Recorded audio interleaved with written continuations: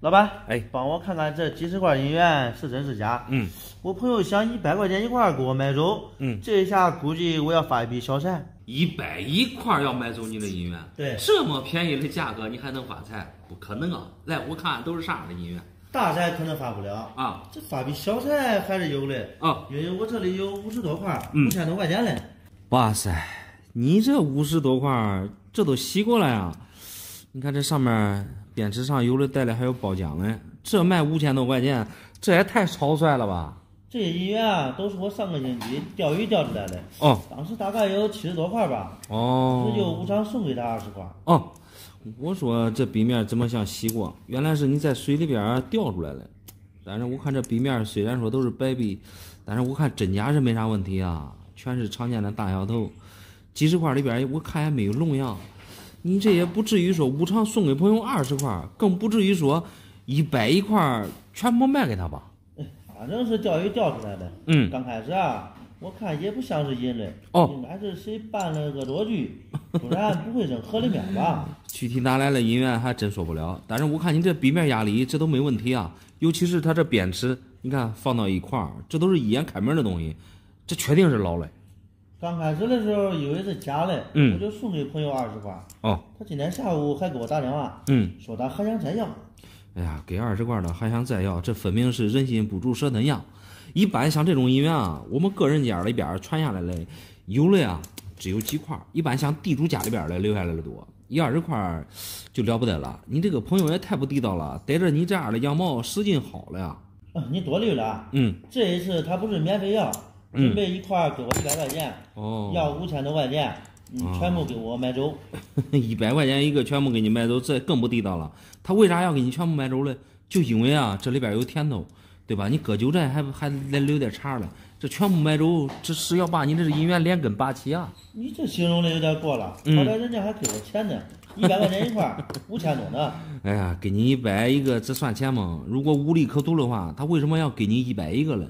虽说这是你钓鱼钓出来了，也不至于这样来忽悠你吧？是银子又怎么样？反正银子也便宜，好像银子才几块钱一颗呀。那银子确实是几块钱一颗。如果你这些银元当旧银子卖的话，那确实也都是100多块钱。但是看在朋友的面子上，给他100一个也不为过。对对对，我朋友就是这样说的。那你这个关键是你这些银元状态并不差，这银元啊，我看了没有太大的伤害，基本上都不会当旧银子去处理。水坑里边出来的银元，它和我们常见的银元，除了外观上它有多少有点区别之外，唯一就是没有包浆，这并不算什么问题。相反，你这些银元没包浆，壁面这不带戳，这一目了然。银元现在分类比较细致，虽然说你这壁面对吧没有贵的这个龙样，好歹你这里边大头说实话各个年份都有，小头虽说价位低，但是在银元里边对不对占比啊也是很大。除了8年和各种版不说，就按壁面无伤无说通过来看，也不至于100块钱一个。基本上大概给你看一遍之后啊，我初步给你估算一下，大概价值放在一起，这基本上都5万块钱了。不会吧？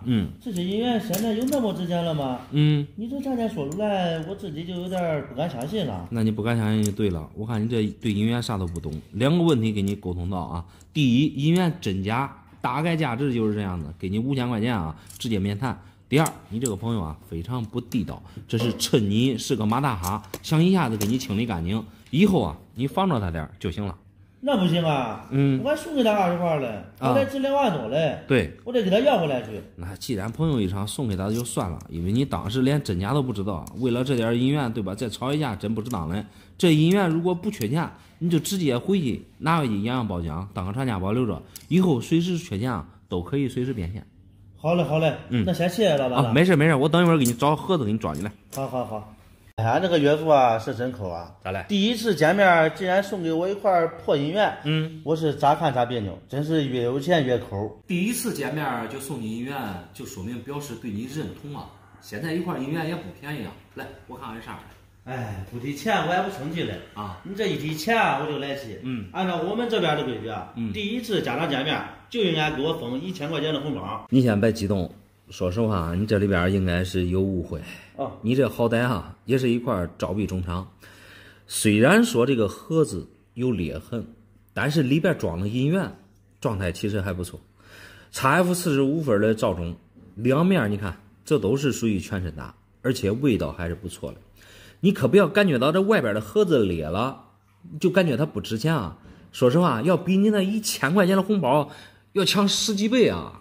我怀疑他给我的银元是假的，原因有2。第一，你看盒子质量那么差，我回去都摔了一下而已。第二的话，这银元拿手里面重量也很轻，这银元不应该是很重吗？所以说我感觉这有问题。哎呀，听你说了这2点啊，完全是因为你对银元不懂。先说这个盒子它的这个质量问题，你别说公玻的盒子，它掉地上会碎，你就是随便找一家平底公司的盒子，它掉地上它都会碎啊，你往地上摔它都会碎，因为外边的盒子它本来都不结实，就是一层塑料壳。还有关于重量的问题，这个银元啊，它就是7002分，重量都是26.8克。这过去的银元都那么重啊，你拎在手里边你拖不出来它的重量，这很正常。哎，其实我都打听过了啊，我朋友说他家主要是地主，之前他小时候拿出来卖过，一块银元好像说也就卖100-200块钱，其实现在涨价了，也就卖个500-600块钱呗。哎，恁朋友说的很对，过去银元确实很便宜，那时候卖100-200块钱已经很不得了了。现在这个银元啊是越来越少，再说它已经是无机文物了，而且你这还是一块龙样，500-600块钱，说实话买不到啥的银元。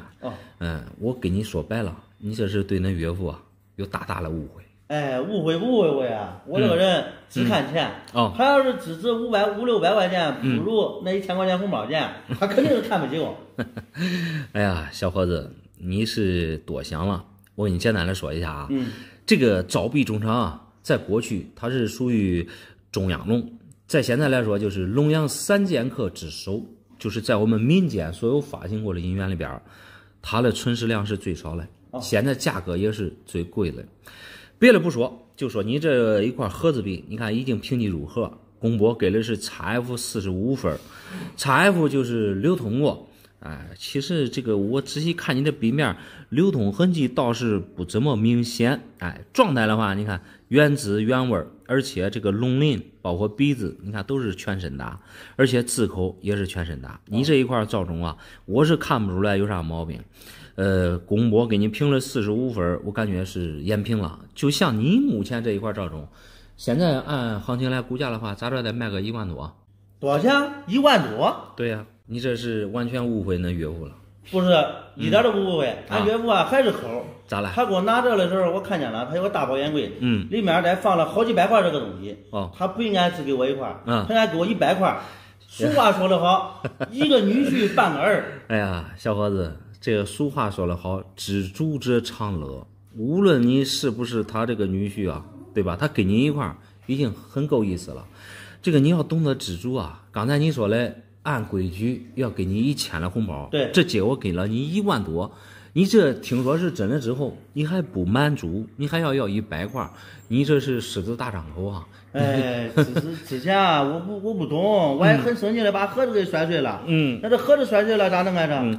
这盒子摔碎了也没事儿，然后去那个平底公司再重新换个盒子就可以了。如果想卖的话，直接就可以出手。哦，那不中，我知道这个银元值钱了。谢谢你啊，老板。没事。我以后我再给他要100块。